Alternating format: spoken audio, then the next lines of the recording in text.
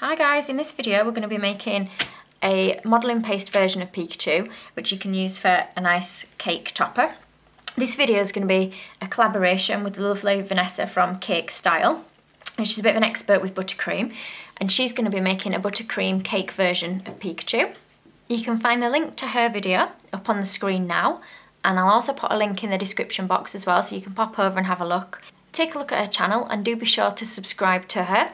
So to begin with, we're just taking a small amount of modelling and flour paste. You can do it in normal fondant or fondant mixed half with modelling paste.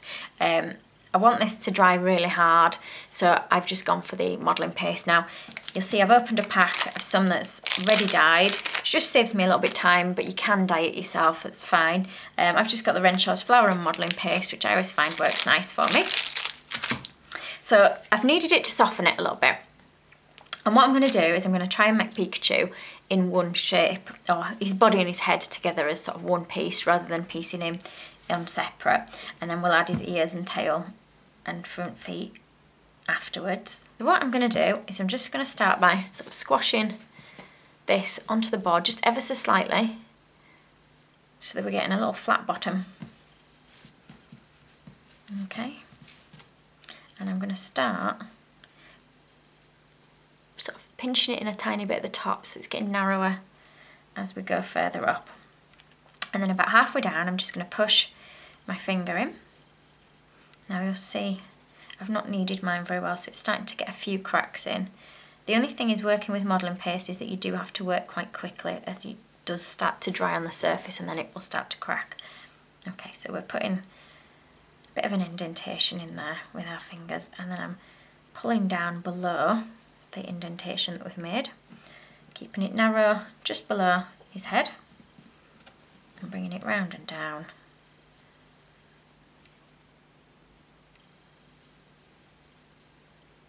So just play around until you're happy with the shape of the body. You can do yours stood up as well while you're making it. It's just easier for me to lie him down so you can see what I'm doing a little bit better. I'm just using the handle of my paintbrush now just to press in the indentations just a little bit more under where his head is going to be, just to make the line a little bit more obvious. Okay, now I'm going to shape his head a tiny bit, so I'm going to push it to make it just a little bit taller, and then I'm going to push slightly with my little finger across the middle so that we're creating a little bit of an indentation.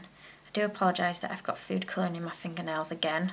Just been dyeing something brown and I can't get it out of my thumbnail. You'll see my head's about half the size of the piece, so the line is roughly central. So I've got it roughly the shape I want it to be. We can play around with it a little bit as we're making it, as long as it hasn't dried out too much. So I'm just going to press a slight indentation in the bottom of the body, just a tiny bit. Okay, and you can keep standing yours up to make sure that it does sit nicely on a board and it doesn't fall over if it's too top heavy or anything. So I've just needed a bit more of my yellow modelling paste, and I'm just going to roll it out. I'm going to create the tail. So I've not rolled it really thin. It's probably just short of 1/2 centimetre, although my measurements aren't very good when I'm guessing. But yeah, I think it's less than 1/2 centimetre thick. And what I'm going to do is cut as kind of zigzag shape now for his tail. But what I'll do is I'll cut it to the length that I want it to be. So if we start it from the bottom of him, and it comes at the very top to just about where the top of his head is. Okay, and we're going to start with a line coming across, and again we'll do one coming down.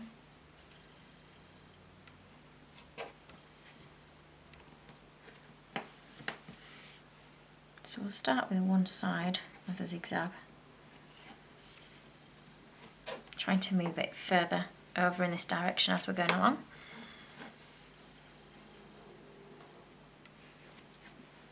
And then we'll cut it to the other side so that it matches. Getting thinner as we go down. And he's got a little brown bit that goes at the bottom. We'll just check size-wise that it's about right. So mine's just a little bit long here, so we'll just cut a little bit off the end there. We'll see if that fits a little bit now, size-wise. And we're just going to put a little bit of brown fondant now at the bottom. So I've got my brown fondant, and I'm just going to roll it nice and thin, and I'm just going to cut a little zigzag edge on a small amount of it. And we're going to put this over the bottom of his tail.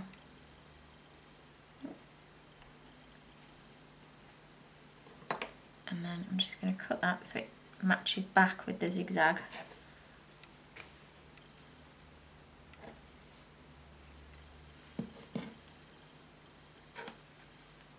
Now it might be that you want to let his tail set hard before you add it to the body as well, and then you can just stick it on with a little bit of royal icing. And while I've got the brown, he's got a couple of little brown stripes on his back. Now mine's quite flat at the back because I've been laying it down. If you make it upright, you'll find it should stay rounder at the back, unlike mine. So taking my brown piece of fondant, I'm just going to roll it into a sausage shape. If it's not a very even sausage shape, that's fine. Just make sure it's rounded at both ends. I've divided that in half. We'll just put a little bit of water on his back where these are going to go. And we'll just push those on in place. I'll re-roll this one so it's a bit neater. And so they don't have really pointy edges like it seems to want to have each time I'm rolling it. Okay, so we've added those to his back. We'll turn him over. Hopefully they won't stick to the board. Again, if it's standing up, it'll be easier for you. So what we're going to do now is give him a couple of feet. So just check size-wise how big you want them to be. That's going to be a little bit too big, but I'll probably half this. So when you're doing it, try and get two balls of an equal size. So those aren't quite even, so we'll add a bit more to that one. Re-roll them. It's best to check the sizes against each other first. Otherwise you'll find when you make his feet that you won't be able to get them exactly the same size as the other one. So I think I'm about happy with that.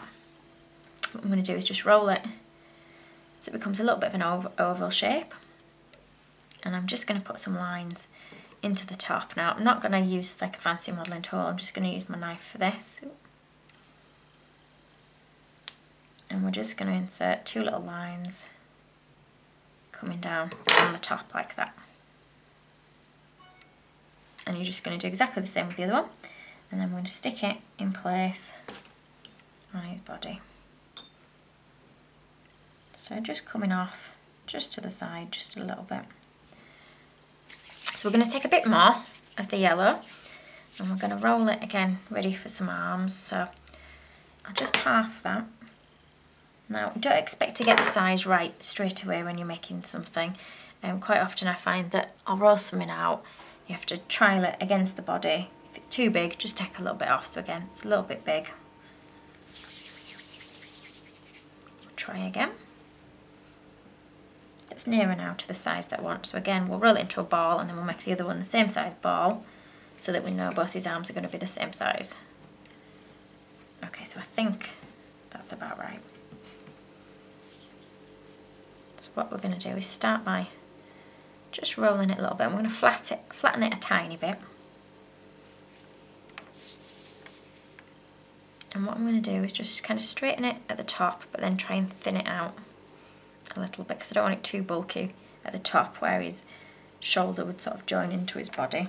And then at the bottom, for his little feet, we're going to just use a cocktail stick. And we're just going to push in at either side. Just keep pushing that down a little bit. I don't know how well you can see that, but it's just a slight indentation at either side. And then we're going to put some indentations at the bottom.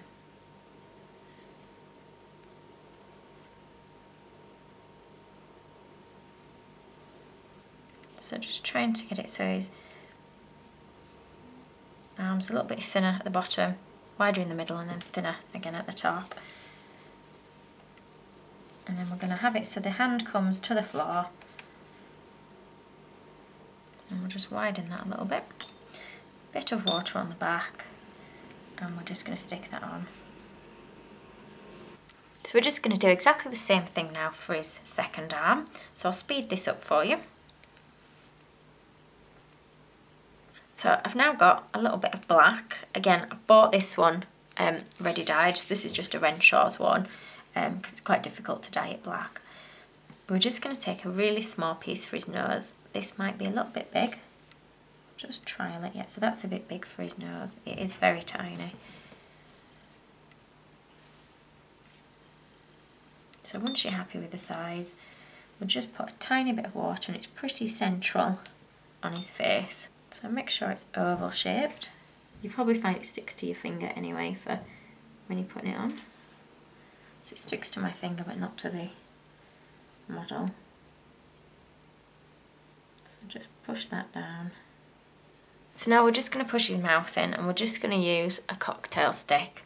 So he's got a little bit of a gap under where his nose is, so we'll just mark to about here, and then it's going to come round at either side.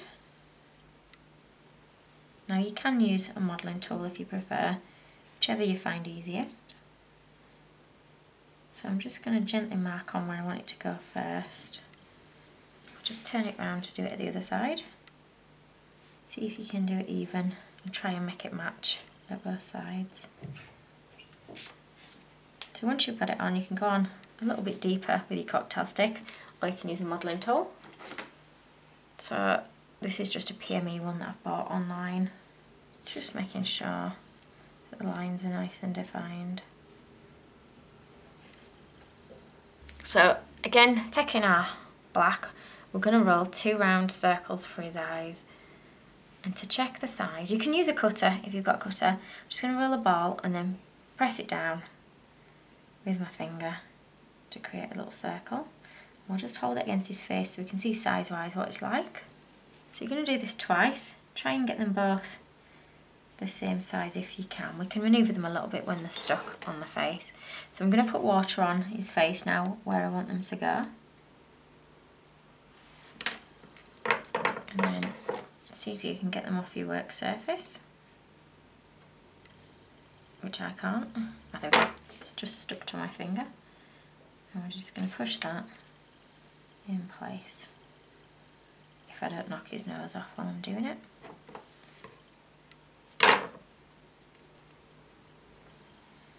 So we're just going to take a little bit of white to put in his eyes, and we're just going to roll 2 tiny balls of white.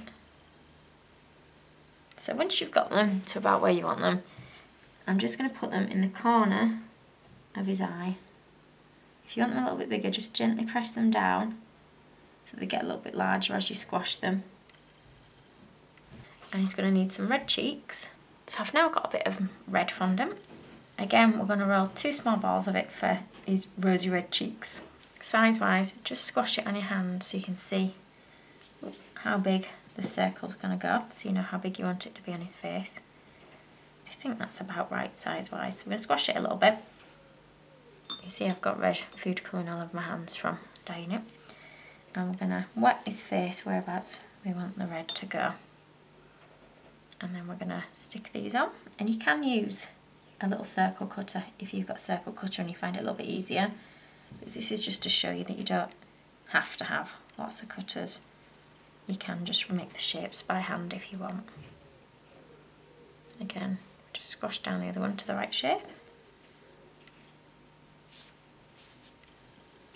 So taking our yellow again, we're going to take off a small amount for his ear, and we're going to roll it between our fingers so that you get a shape that's a little bit bigger in the centre and then narrows a little bit as we get to the end.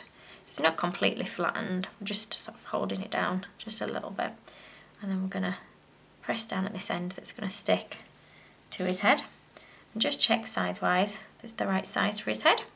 Then we're going to make another one to match.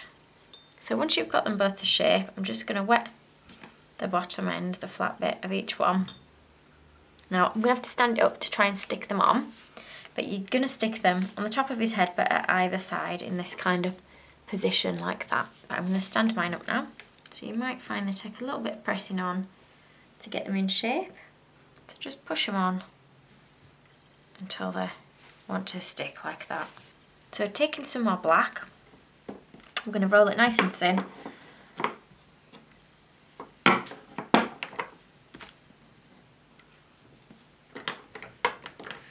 And I'm just going to cut a couple of strips. You can be thicker at one end, thinner than the other, that's fine. Doesn't have to be nice and even. And I'm just going to wet the end of his ear. And we're going to put these over the end. Now we're going to stand this up. If you've got time to let your ears dry, then do.